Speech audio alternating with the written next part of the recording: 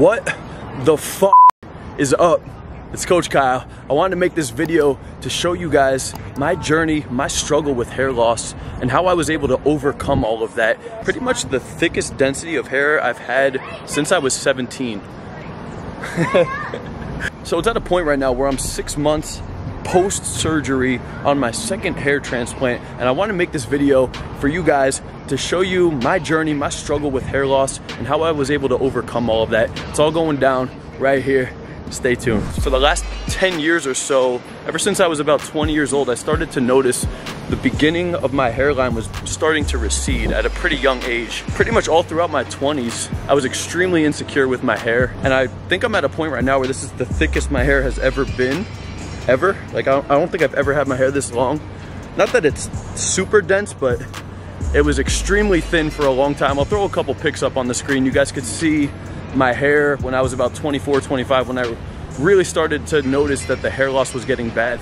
I took no medication, no supplements, no remedies to fight my hair loss. Up until that point, I had just been slowly losing my hair.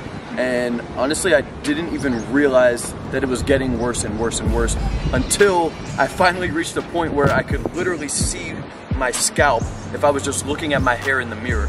And that's when I just really started to panic.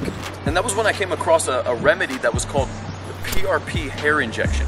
So essentially what they do is they take your blood, they make a plasma out of your own blood, and they inject it into your hair. By injecting that PRP plasma into your scalp, it boosts the stem cell production and new hair is created in the scalp. So I'll put up on the screen right now a pic. You could see how my hair looked before I had any injections done to my scalp. You could see the top of my scalp was noticeably visible. And then the next pic I'll post is the 6-month result. And you could see that there was significant hair growth throughout the top, middle, and even in the front of my scalp.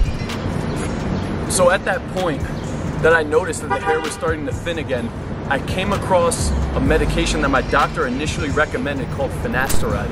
And I was hesitant about taking this medication because of the known side effects of the drug.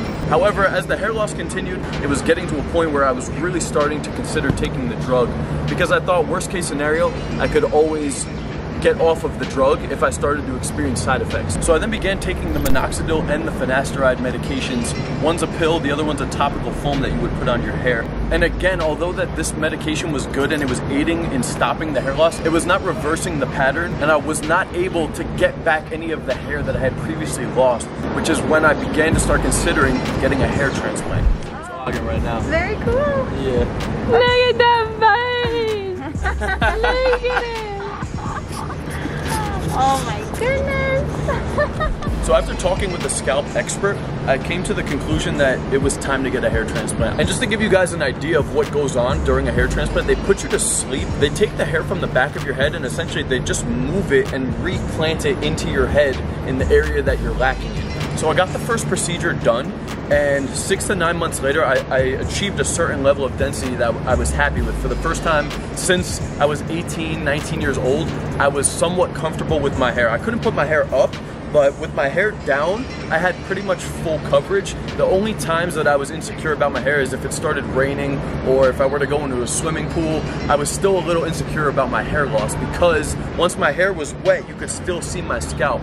And because of that, I decided the following year in 2019, I wanted to go in to get a second transplant. So I'm gonna put up another pic of me, December 2019. I went back in for my second transplant, and right here on this pic, you can see me right before the procedure, where there's still significant thinning in the front. So although the second transplant is done and my hair has never been this thick ever since I was about 17, 18 years old, there's bad news, which is the hair loss battle is a lifelong process, okay? I will be fighting my hair loss for the next 20 years probably, unless science comes out with a full cure.